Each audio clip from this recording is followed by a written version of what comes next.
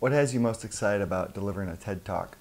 I'm very excited about the TED Talk because I consider the TED people part of my tribe, part of the people I connect with. Like, there's certain people that I'm just so excited to be around with. It's that open-minded group, people that are willing to speak from their heart, willing to be vulnerable.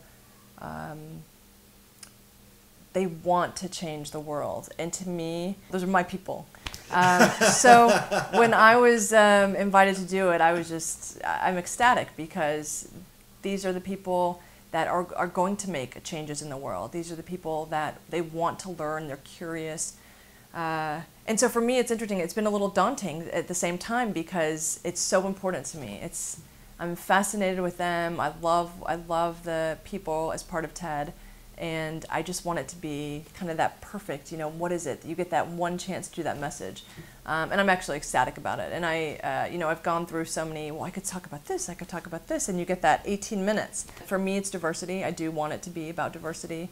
I had a couple ideas going back and forth, but in the end, like, that is the core of what I want to speak about. So I will have it focused on diversity, and I'm just ecstatic about doing it. I just feel like I'm going to be up there, and I'm going to be on fire because this is where I want to be.